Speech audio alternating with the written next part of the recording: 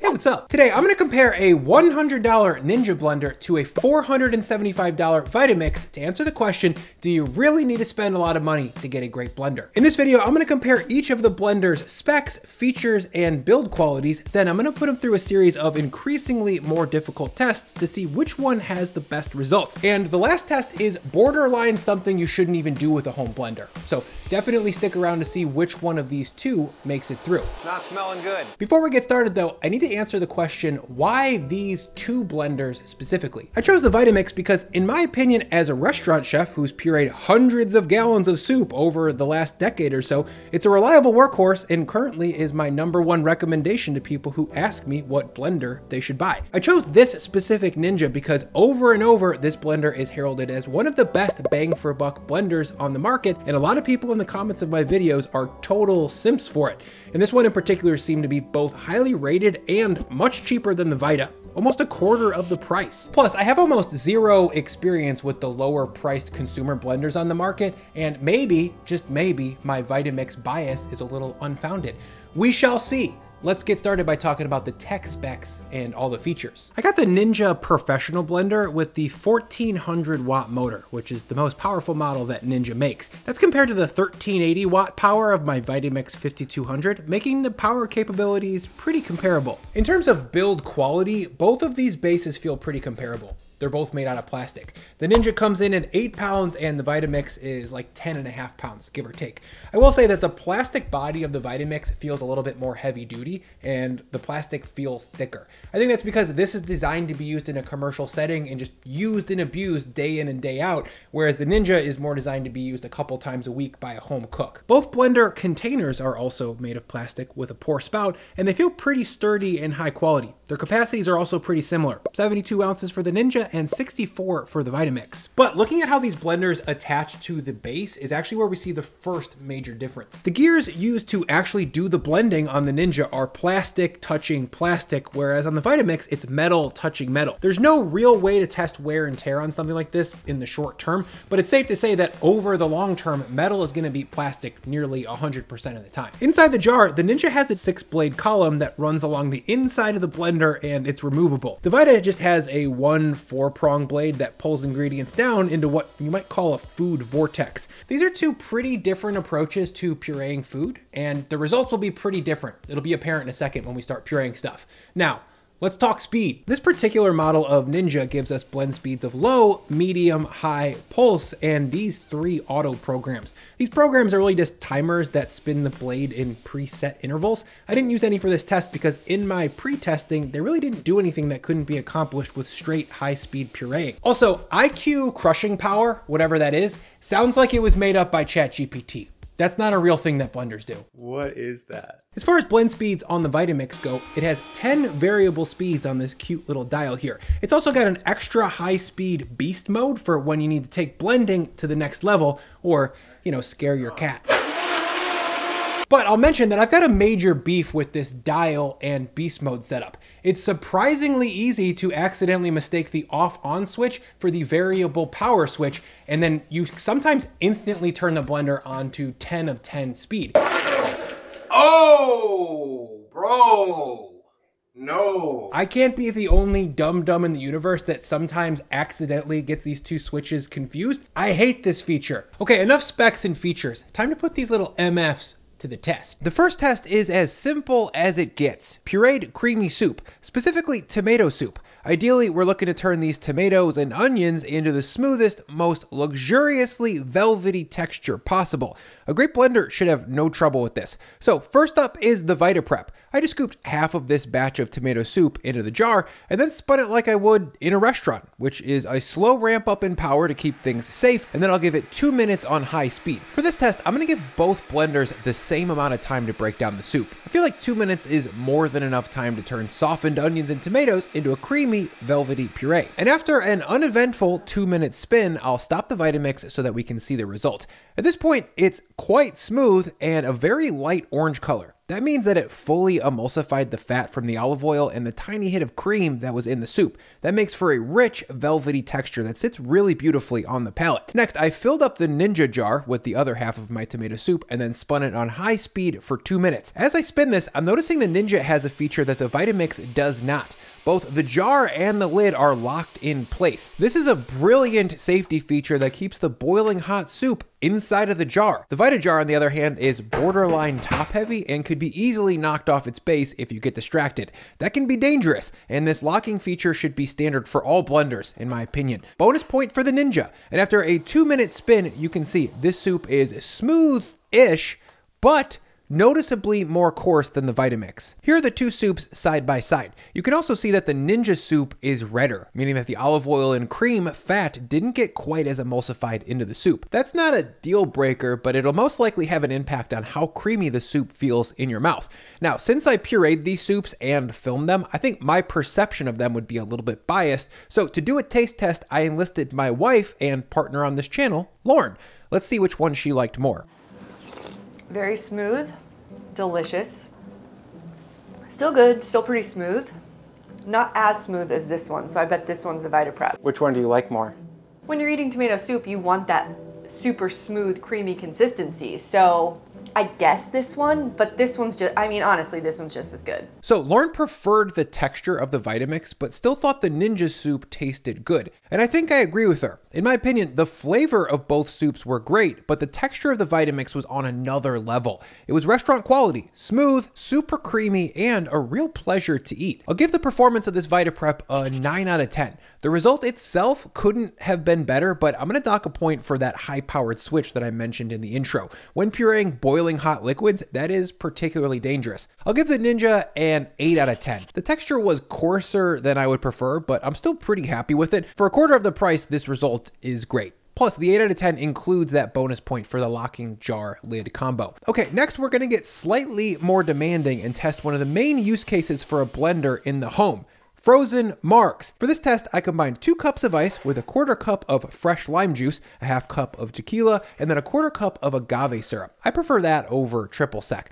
Next, I spun the cocktail for 1 minute. In my experience with boozy slushies at home, any more than that and the friction from the blade starts to melt the ice. And as far as the Vitamix goes, it seemed to crush the ice with total ease. This margarita looks pretty slushy-like in a good way. We'll see how that stacks up. Next, I'll spin the same recipe in the Ninja for 60 seconds on high speed. Operationally, both blenders were identical here. No issues to speak of. But I'll mention that after about 2 to 3 minutes, both drinks separated and needed to be stirred up. I don't know exactly why this happened. I thought maybe it was my tall glass, so I flipped it into a flatter, more margarita-shaped glass, and that seemed to help. Let me know in the comments if you know why this happens and if you've got a way to prevent it. Anyways, let's see what Lauren thinks in a blind taste test. Oh no, this is a tough battle. No.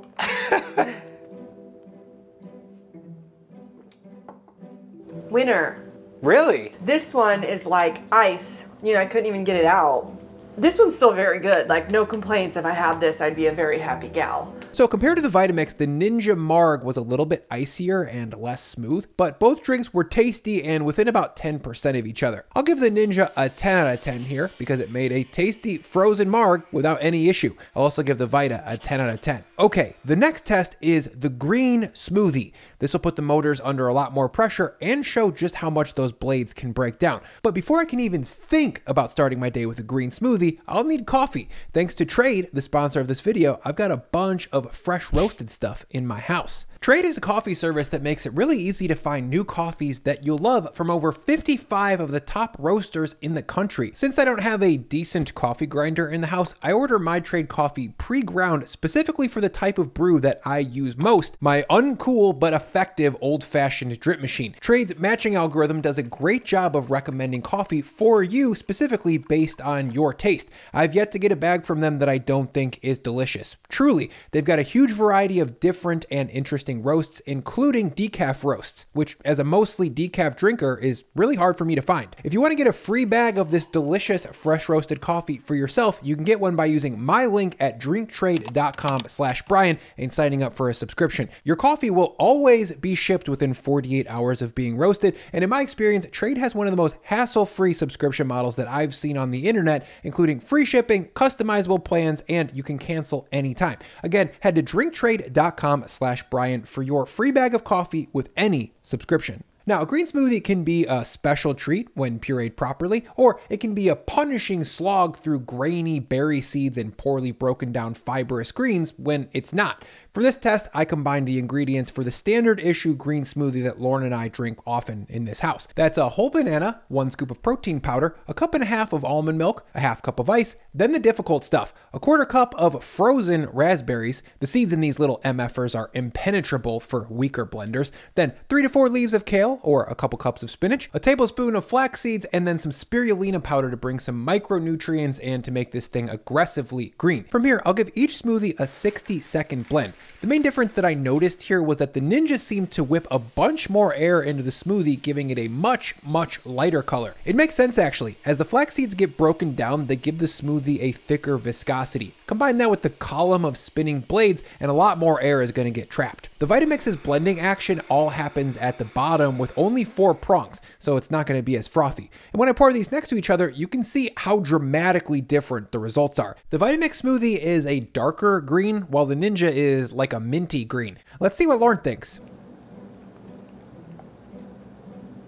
Lots of solids, very foamy, much smoother, but oddly, like a more tart flavor.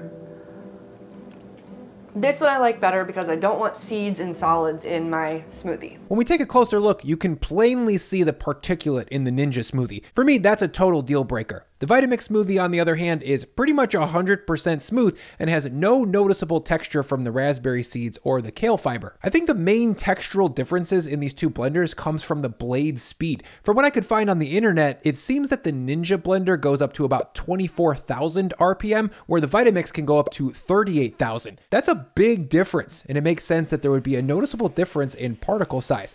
But I will say that speed comes at a cost. Friction. The Vitamix smoothie was warmer than I would like. I think all those RPMs heated up the smoothie to like 60F, which is not desirable when you're drinking raw kale. That being said, the Vitamix smoothie was probably ready to drink after only 20 seconds. I gave both a minute because I knew the Ninja would need that extra time. Overall, I'll give the Vita an 8 out of 10 here. It's smooth, but not cold. That's weird. The Ninja gets a 6 out of 10. It was pretty grainy and that frothy texture was not ideal. Okay, the last test is the ultimate showdown, the peanut butter test. This one's gonna push these motors to their absolute limit because grinding nuts into a fine paste takes a lot of power and creates a lot of friction. To get started, I added 2 cups of toasted peanuts into the Vitamix and then spun it on high for 5 minutes. Right away though, as I expected, these nuts started to get stuck and the blender motor sounded very strained. So I grabbed the plunger stick that came with the blender jar and stuck it through the hole in the top and then